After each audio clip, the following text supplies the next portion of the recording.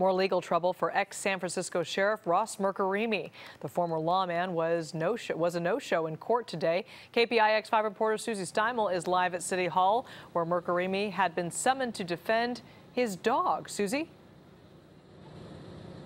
That's right, Liz. Former Sheriff Ross Mirkarimi is no stranger to controversy here at San Francisco City Hall. And today he was summoned for a vicious and dangerous dog hearing that, as you said, he didn't show up for. And the woman who summoned him here today says, as a former sheriff, she thinks he should have known better.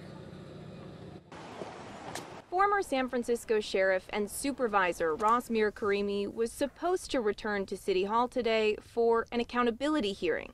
This time for something his dog allegedly did.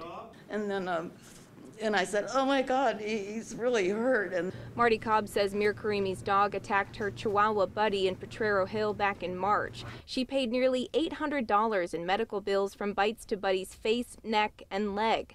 Marty says Ross Mirkarimi dismissed her initial concerns. I said, oh my God, because I saw a cut and then Buddy went like that and it flipped a little bit, his face opened, and I'm like, oh my God, look, and he said, I don't see anything.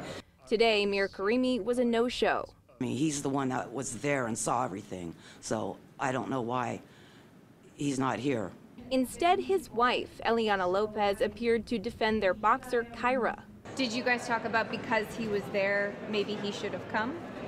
No, because the hearing was about Eliana. She points out the summons only lists her name. Eliana shared some of the controversial spotlight her husband attracted during his time in office.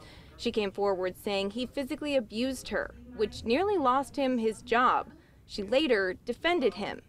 By comparison to some of the other controversies surrounding this family, this dog hearing may seem less serious. But ask anyone here, it's not a room you want to be in.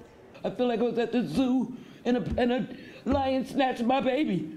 The stories are incredibly emotional and often lead to the decision to euthanize an animal.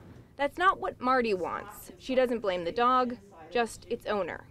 Just to know better when his dog's playing or not, and until he can know that, to keep the dog as safe as possible, maybe get the dog some training. Buddy, the dog that was injured in this case, is doing okay. The judge seems to think that the best option for the boxer accused of attacking him would be to enter some training with its owners, and its owners say they're certainly open to that. We're live at City Hall. Susie Steimel, KPIX 5.